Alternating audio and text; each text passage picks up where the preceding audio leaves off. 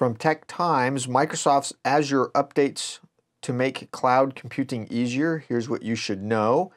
Microsoft is continuing to push its cloud-first vision of the internet and content, as well as other storage options for users. This was spotlighted during the opening address at the annual TechCrunch conference, TechEd conference in Houston, Texas. The week-long event is a key place for companies to showcase new advancements and push additional understanding of their options for users.